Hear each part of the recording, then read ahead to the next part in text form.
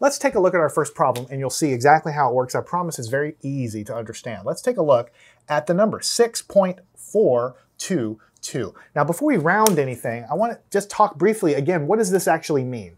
Well, if you cover up the decimal, the number that we have is like, let's say 6 loaves of bread, right? That's what that number means. But the decimal point and the numbers after the decimal point basically tell us how close we are to the next whole number. Remember, the numbers after the decimal point just tell us the fractional part of the number. The closer these numbers beyond the decimal are to 999, that means the closer we'll be to the next whole number, which is just 7 loaves of bread. And of course, the closer these numbers beyond the decimal are to 000, the closer we'll be to the number 6. So the numbers beyond the decimal are only there to really tell you how close you are to the next whole number. So we really have a choice here when we're rounding this guy to the nearest whole number. When we say the nearest whole number, it means we're going to round this digit right here. That means our choices are as follows. We're either going to round up, in which case it's going to be going up to 7 loaves of bread, or we're going to round down, which means we're going to stay at 6 loaves of bread. This is called rounding up to the next whole number, and staying where you are, staying to the whole number that you have, is called rounding down. So here we have the decimal part, which is telling us basically how close we are to the next whole number. If it's 6.5 exactly, anything 0.5 is exactly halfway to the next whole number. And you can see that we are less than that because this is 0.422. So we're going to be rounding down.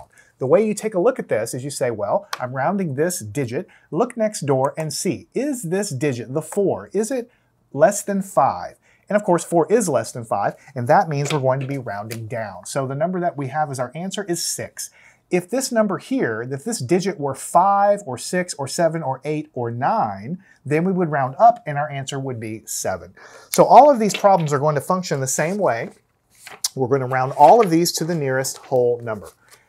And to do that, we look next door just beyond the decimal. So let's take a look at the next problem, 19.235.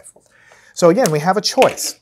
This is 19 apples, let's say, and the decimal is telling us how close we are to 20 apples. If you were to get to 0.999, you would be really, really close to getting to 20 apples. And if you were very much lower numbers, 0.000, let's say, you would be, much closer to 19. The smaller these numbers you are, then the closer you are to 19, and the larger these numbers you have here, the closer you are to 20. So if we're rounding whole numbers, you're either going to round this thing up to the number 20, or you're going to round them down, which means you basically stay on the number 19.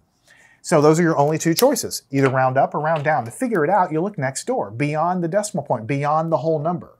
Because we're rounding to the nearest whole number, look here at the 2. 2 is less than 5, that means we round down, and the answer is 19. All right, let's take a look at the next problem. Let's say we have 5.882. Same story, we're rounding to the nearest whole number. That means we can either go up and round up to the next whole number, which is 6, or we can round down, which means we stay on the number 5. So to determine what to do, take a look next door. We have an 8. We don't care about any of these digits over here. We only look at the next door digit here, the 10th place. This is 5 or bigger, which means we round up. So we're going to have an answer of 6. All right, now that we have the hang of it, the remaining problems just kind of cruise along and, we're doing them all the same way. We're just getting a little practice. Let's take a look at the number 72.71. So we're rounding to the nearest whole number. That means this is 72 and then a fraction of another, whatever it is you're talking about, 72 lemons. And then we have a little bit of a fraction of a lemon on top of that. So we can either round this thing up to 73 lemons, or we can round down and stay down here at 72 lemons. So what do? We look next door beyond the whole number to the decimal. Now it's a 7. We don't care about the 1. We're not looking at that. We only care about the next digit beyond the whole number, in this case, a 7. That's, of course, 5 or bigger, which means we round up to 73. All right, next problem. Let's take a look at 97.5. Rounding to the nearest whole number means that this thing can either go up to be 98 buffaloes, or whatever it is you're talking about, or it can round down and stay at 97.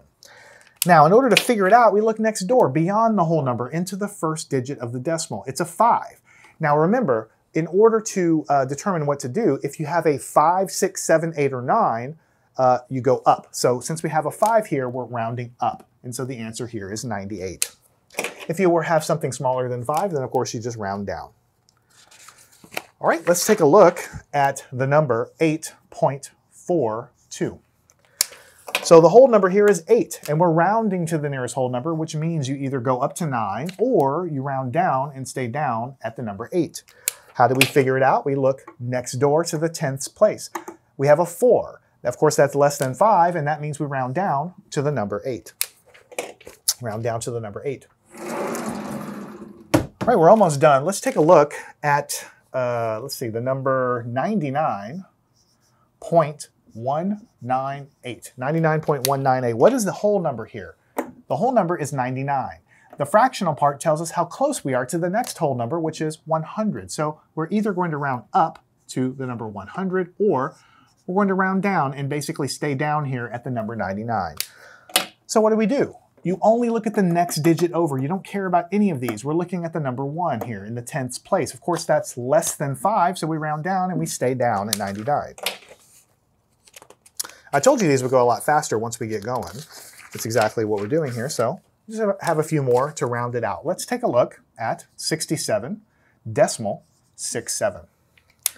What is the whole number here? It's 67. So we can either round up to the next whole number, 68, or we can round down and stay down here at 67. What do we do to figure it out? Look to the 10th position just past the decimal. That is a 6. All right, so we look at the 6, which of course is larger than 5, which means we round up to the number 68. All right, and we have our last problem. Let's take a look at 110.359. So what is the whole number here? The whole number is everything in front of the decimal. It's 110. So we can either round up to what would come after this, 111, or we can round down, which means we stay down here at 110. How do we decide? We take a look just beyond the decimal to the 10th place. We don't care about any of these, only the 3. So, of course, that's less than 5. It's either 4, 3, 2, 1, or 0. And, of course, we have a 3 there, which means we round down to 110. So you might say, why do we care about rounding numbers? Let me give you a practical example, a real reason why you would care. Let's say you're in the grocery store. Let's say you're trying to buy a bunch of stuff. So everything has a price, right? Some things, or let's say we had something $67.67. Let's say we had something $8.42, because when we talk about money, the whole number is the number of dollars, and then what comes past the decimal is the number of cents. But sometimes it's difficult to add all of those numbers together if you're just trying to kind of have an idea about how much you need to have in your pocket to pay for it.